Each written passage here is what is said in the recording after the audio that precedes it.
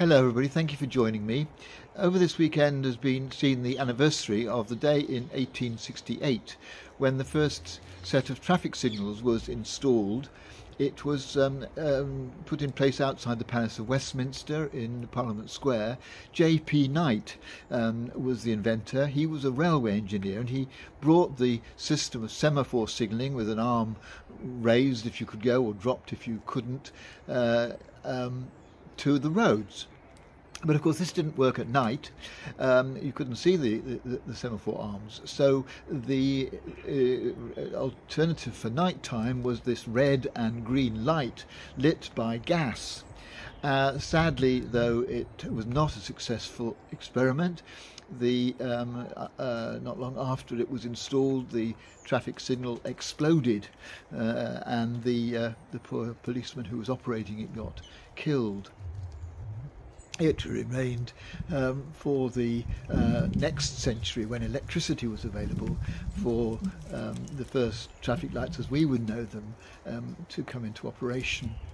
But thinking about traffic lights made me think about all those things in society which govern our lives in order to enable us to live together without harming each other, like driving on the correct side of the road and so on. And some of these are written and enforceable by law, like those two things, or sometimes they're more convention, things that we just accept as being sensible ways of behaving.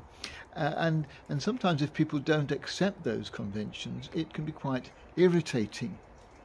If, for example, somebody jumps the queue, or if somebody doesn't give way when they're driving and they should do, or when someone is constantly interrupting you when you're trying to say something, there are certain conventions about the way we should behave with each other, and when I'm sure I'm not the only one who gets really quite irritated when they're not observed.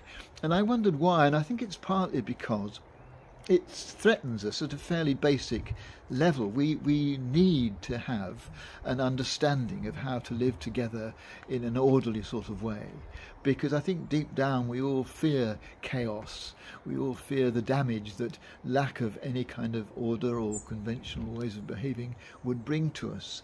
And so it's a fairly deep reaction, I think, that makes us irritated when people don't obey the conventions. But I think it's also more simply that we don't like anything which gets in our way, which stops us doing what we want to do when we want to do it, to put it bluntly. And I think that sort of desire to get on with life as we want to live it and not have anything hindering us is also a fairly basic thing that we humans experience, and that's something that I think isn't entirely helpful, and I think today I want to try and spot that tendency in myself, to recognise that actually life is much better lived, as we all know it is, when it's lived cooperatively. That sometimes I don't feel like behaving like that, and I think perhaps it's a good idea to remember that actually we're all safer if we do cooperate and work together rather than doing just what we want to do.